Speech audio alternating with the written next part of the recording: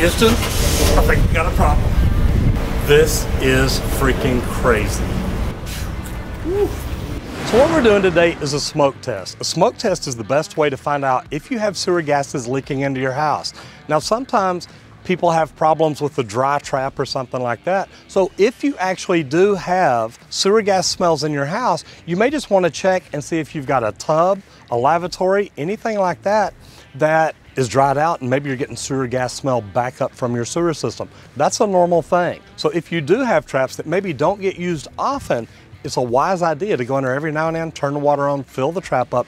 That way you don't have that sewer gas smell. So what we're gonna do first is, look, you don't need to invent anything crazy. All we're trying to do is make sure that the smoke does not get back into the city sewer main.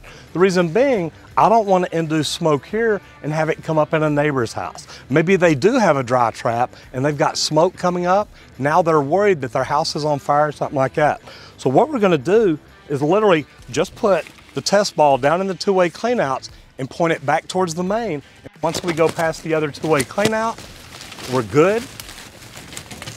All we've got to do is pump it up, and that isolates this house from the city sewer main and any other house on the block.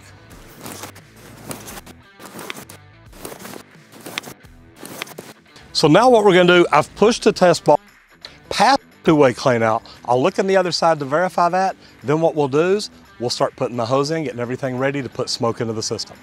All right, so I've got the two-way cleanout here open. So what I'm gonna do is I'm gonna take this into the hose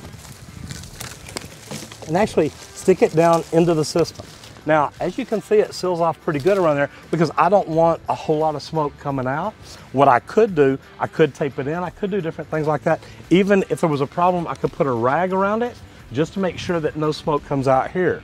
My whole purpose here is to get smoke into the house coming up the vents.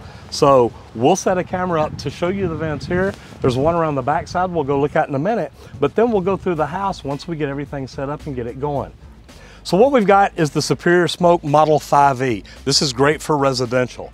The good thing about it is it can also be used for small commercial. They do make bigger if you're testing mains or something like this. I like these machines because what I can do with this is I can induce the smoke down low and watch it come out the vents above. Once I know that's done, if I really wanted to try to create any pressure in there, I could go up and cap off some of these, but I'd rather not do that. If I ever do anything like that, what I do is I take a piece of foil and make a foil cap that I can just overlay it. That way it's light enough, the pressure will blow it up. I don't ever want to force any water out of any P-traps. So I don't want to cap them off like some people do. Now, the thing is, we use smoke candles, and smoke candles are not bad for you. The smoke candles are non-toxic, they're white and gray in color. They're not gonna damage the house because you're not trying to fill the house with smoke. What you're trying to do is fill the plumbing system with smoke, but then if the smoke comes out anywhere in the house, that lets you know where you've got problems.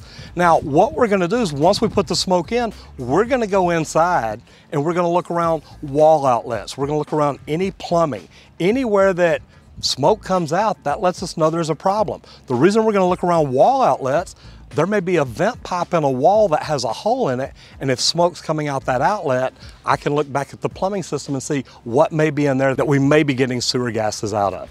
So again, I'm using the Model 5E. It's 180 cubic feet per minute. It's not gonna push so much pressure in there that we blow out traps. That's a big deal because I don't want smoke coming out all over the house. We know the showers are full, the tubs are full, everything, all the P-traps in the house are full and wet, and you wanna make sure you do that beforehand. You don't wanna have a dry trap. You walk in and you've got a room full of smoke, you don't know where it came from. Dry the trap, that way anywhere smoke appears, you know you've got a problem. So I've got the hose in the two-way cleanout. I've got the Superior Smoke machine here ready to roll. All right, so we've got everything set up and ready. So what we're gonna do, what we're using is a 1A smoke candle. The 1A smoke candle goes for 30 seconds, and it'll give me plenty of smoke to go through this. Now we could have gone a 2B, which is a 60-second candle, but what you wanna do, number one, you wanna look, it says smoke issues here, so we know right where it's gonna come out at. What we wanna do is we wanna put that up right here in front of the fan. That way it comes out dead center in front of the squirrel cage. Now I'm gonna bump the fan. As we see, it's turning on, everything's good. I'm gonna turn it back off now. I'm gonna light the fuse, let the fuse burn down. Once the smoke starts coming out, I'll turn it back on. That way it draws the smoke into the squirrel cage, runs it through the hose, puts it in the system. We'll see it coming out the vents in here. I'll go through and walk through the house just to make sure that there's not any smoke. Now, we're not expecting any problems here, but it's always nice to see. Hi, this is Roger Wakefield with Texas Green Plumbing. I just want to call and let you know that we are doing a smoke test at in Dallas, Texas. I'm a plumbing company, and what we do is we isolate the sewer. We basically put smoke bombs, blow them down in there. We're looking for a sewer gas leak inside the house.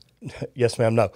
When smoke comes out the vents on top, a lot of time people will see that and call the fire department. So we just want to call and let y'all know in advance. All right, thank you so much. All right, have a great day. Bye-bye.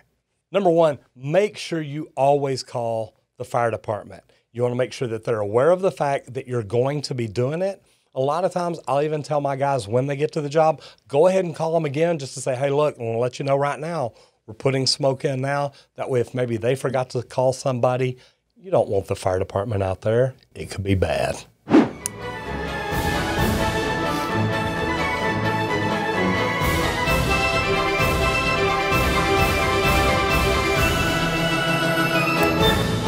So as you can see, we've got the smoke going in. We've actually got the hose down in there. I'm gonna walk through the house and I'm gonna walk over here and look and see how the vents are doing.